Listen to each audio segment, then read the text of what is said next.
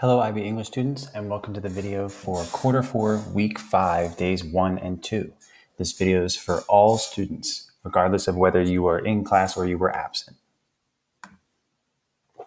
As a reminder, everything you say, do, or type is recorded, so please remember to keep it school appropriate. And as always, there is no saving, downloading, or taking pictures of our class ever. If you look at the agenda for today, you're going to continue reading Watchmen and work on that final reading check, which is listed under this week's module. I'm going to review the suggested reading, pacing guide, and assignment with you. And I wanted to provide you with an example of how to complete the second part of your final reading check. So again, you have 1 week to finish reading Watchmen. Your third reading check is due on May 21st. And remember that the format has changed in some ways, which I'll go over with you quickly. Right, the first part is the same, just like you've done in the other two. Right, just make sure you're using materials from chapters 9 to 12. For the second part, it says select one page from chapters 9 to 12, but not the same page as above, and discuss how the author uses stylistic devices to convey an important message or theme about one of the line of inquiry topic areas. So you're still doing very similar to what you did up here, right? You're just kind of adding in another element where you connect that use of devices to a specific line of inquiry topic area. And you can follow these same bullet points underneath to kind of help guide you in that process. I also wanted to give you some suggestions. So if you take a look at this, I'm using literally the last page of the comic. So as I'm using this in my example, please do not use the same page in yours. You should be able to find something else to work with. But the approach that I would suggest is, these 5 kind of steps. Right? First, find one scene, 1 to 2 pages in chapters 9 to 12 that is meant to convey a message to the reader. Like it's obvious that the author is trying to get some kind of a message to you as the reader. Write out what that message is and make it as clear as possible, right? Alan Moore wants me to learn this, or Alan Moore wants readers to understand that. This is all informal at this point, so don't worry about me and I, okay? The third question is probably the most important. You have to then ask yourself, how is that message linked to a line of inquiry topic area, right? They're all listed for you in the directions, right? How is that message linked to identity or culture, creativity, communication, perspective, transformation, or representation? Then the fourth one is look over the scene for the use of devices that are present and then ask yourself, how does the use of those devices help the author convey that message, right? How are those two things working in concert?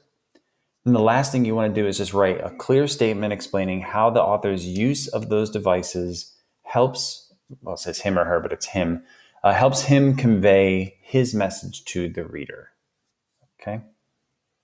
So an example of what that looks like, if you are, and sorry, spoiler alert, right? But this is the last page of the comic. So going through those 5 steps that I just outlined, right? The last few panels of the comic are what I chose to use, where Seymour, the guy who's wearing the green and yellow shirt, he shows that Dr. Manhattan is right about history repeating itself and that nothing ever ends. The lesson is that everything will happen again. History repeats itself, right? Very simple.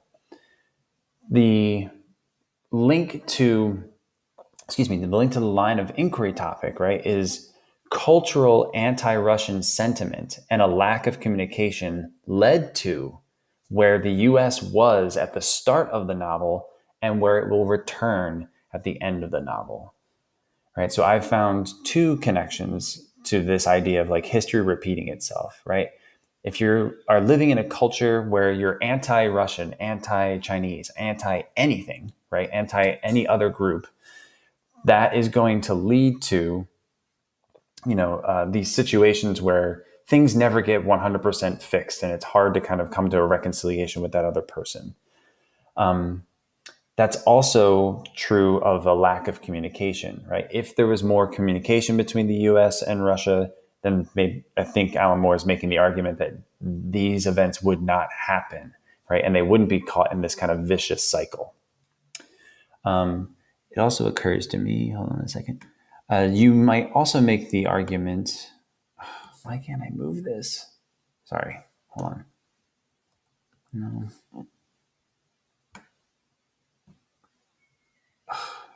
Okay, you know what? It did work, but the wrong time.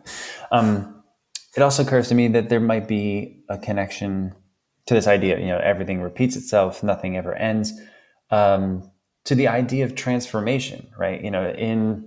Again, sorry, spoiler alert, right? But the whole point of doing everything that Adrian Veidt does is because he wants to bring on this transformation, right? And so you can kind of make the argument, especially with the way that the book ends, that not all transformations are actually what they seem, or what looks like a transformation is actually just, the same thing kind of happening again, but we're so far removed from it that we're incapable of seeing it again.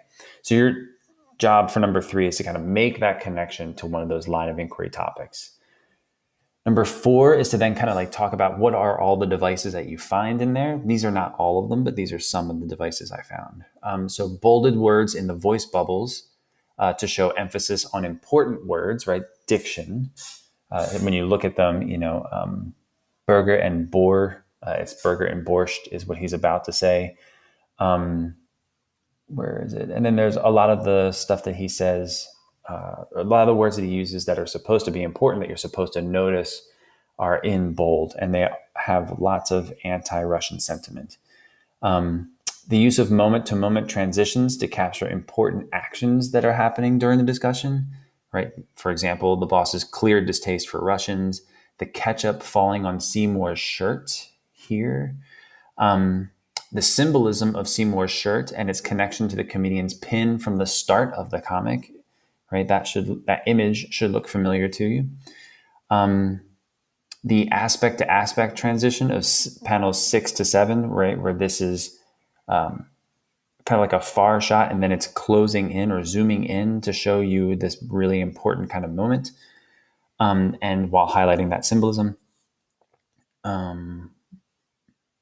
And the use of allusion to the theme of John Cole's quote, the very last quote of the book, right? That the world will change, but you can't stop natural forces of death or human nature. So then putting that all into like one kind of concise statement, number 5, Alan Moore uses bolded words, diction, in voice bubbles, moment to moment and aspect to aspect transitions, symbolism and allusion to convey the message that the United States culture of anti-Russian sentiment and a lack of communication will result in history repeating itself. And this cycle is natural and unstoppable, right? Unless major things change, unless people change the way they communicate, unless people stop constantly looking for one other group or one other country to always be in opposition with, you're going to end up repeating the same mistakes. Okay, so again, like you may want to use my sample while you're working on the page that you select. Again, you cannot use this last page. You should be able to find something else from chapters 9 to 12. All right, and that's it. Thank you for watching this. If you just a reminder, right? This is due. Your third reading check is due May 21st. If you have questions, student support is available from 7:45 to 8:45, and the Wednesday academic check-in times are listed here below. I hope you enjoy reading the rest of the comic, and I look forward to seeing your work.